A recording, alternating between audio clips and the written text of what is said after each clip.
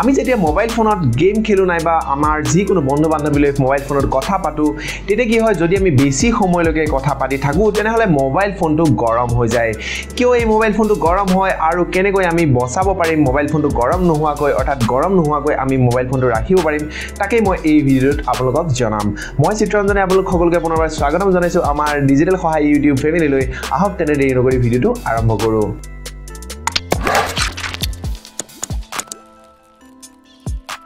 ভিডিঅ'টো আৰম্ভ কৰাৰ আগত এটা লাইক কৰি ল'ব আৰু যদি পিছলৈ ভিডিঅ'টো বেয়া পায় অৰ্থাৎ কিবা যদি শুধৰণি কৰিব লাগে তেনেহলে ভিডিঅ'টো ডিসলাইক কৰি তলত এটা কমেন্ট কৰি দিব যে মই ভিডিঅ'টোত কি সংশোধনী কৰিলে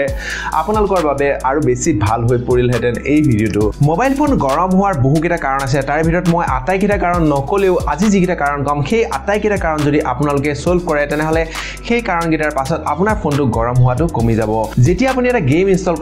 কৰাৰ আগত হয়তো আপুনি নাভাবে যে সেই গেমটো আপোনাৰ মোবাইল ফোনত যদি ইনষ্টল কৰে আপোনাৰ যিটো প্ৰচেছৰ আছে সেই প্ৰচেছৰটোৰ লগত সেই গেমটো কম্পেটিবল হ'ব নাই অৰ্থাৎ আপোনাৰ যিটো জিপিইউ থাকে সেই জিপিইউটোৱে লোড ল'ব নোৱাৰে যাৰ ফলত নেকি আপোনাৰ ফোনটো অভাৰহিট হৈ যোৱাৰ চান্স থাকে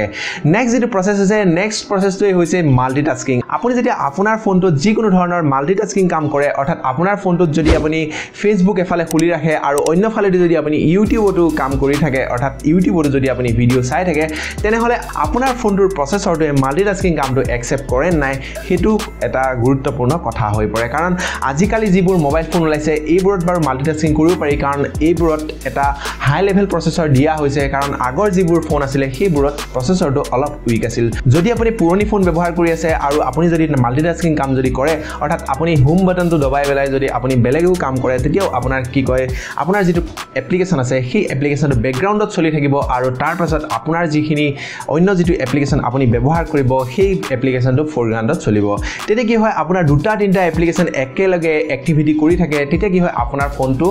অভাৰহিট হৈ যোৱাৰ চান্স থাকে আৰু লগতে আপোনাৰ মোবাইল ফোনৰ যিটো ব্ৰাইটনেছ আছে অৰ্থাৎ স্ক্ৰিনৰ যিটো ব্ৰাইটনেছ আপোনাৰ যিটো স্ক্ৰিন আছে স্ক্ৰিনটো আটাইতকৈ বেছি বেটাৰী খায় গতিকে আপোনাৰ যিটো স্ক্ৰিনৰ ব্ৰাইটনেছ হয় ব্ৰাইটনেছটো কমাই ৰাখিব তেতিয়া কি হ'ব আপোনাৰ বেটাৰী সেভিংছতো আপুনি অলপ সহায় হ'ব লগতে আপোনাৰ যিটো মোবাইল ফোন গৰম হোৱাটো কমি যাব এতিয়া আপোনালোকক মই আটাইকেইটা সলিউশন জনাই দিও যে আপুনি কেনেকৈ মোবাইল ফোনটো গৰম হোৱাৰ পৰা বাচিব পাৰিব আপোনালোকে একদম 0% লৈকে কেতিয়াবা ৰখাই দিয়ে আপুনি এটা কথা লক্ষ্য ৰাখিব যে যদি আপুনি 0 ৰ পৰা 100 লৈকে যদি চাৰ্জ দিব লগা হয় তেতিয়া হলে এটা বহুত লং টাইম এটা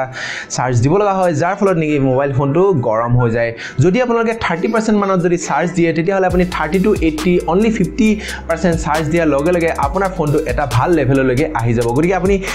যেতিয়া আপুনি চাৰ্জ দিওতে 30 to 50% লৈকে চাৰ্জ দিব তেতিয়া কি হয় আপোনালোকে ফোনটো যিমান সময় চাৰ্জ দিব লাগে তাতকৈ আপুনি কম সময় চাৰ্জ দিলে আপোনাৰ ফোনটো চাৰ্জ কমপ্লিট হ'ব তেতিয়া কি হয় আপোনাৰ ফোনটো গৰম হোৱাটো কম হ'ব আৰু যদি আপোনাৰ ফোনটো গৰম নহয় তেতিয়া কি হ'ব আপোনাৰ যিটো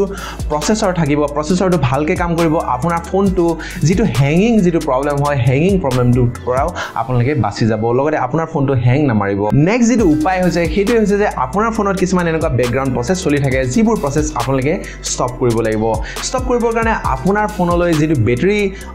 সেটিংস আছে সেই সেটিংসটো লৈ যাব আৰু তাত আপোনালোকে দেখা পাব কিমান বিলাক এপ বেকগ্ৰাউণ্ডত চলি আছে সেই তাৰে ভিতৰত আপোনালোকে যিবোৰ অপ্ৰয়োজনীয় একদম অপ্ৰয়োজনীয়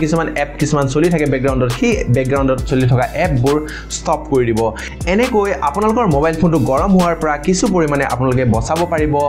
কিন্তু আপোনালোকে ডাইৰেক্টলি একদম ঠাণ্ডা কৰি ৰাখিম এনি টাইম ঠাণ্ডা কৰি ৰাখিম তেনেকুৱা আপোনালোকে কৰিব নোৱাৰে কাৰণ যদি বস্তু এটা চলি থাকে সেই চলি থকা বস্তুটো গৰম হ'বই ভিডিঅ'টো যদি ভাল লাগিলে আপোনাৰ সকলো বন্ধু বান্ধৱীলৈ এই ভিডিঅ'টো শ্বেয়াৰ কৰি দিব আৰু লগতে আপোনাৰ সকলো বন্ধু বান্ধৱীক ক'ব এই চেনেলটো সাবস্ক্ৰাইব কৰিবলৈ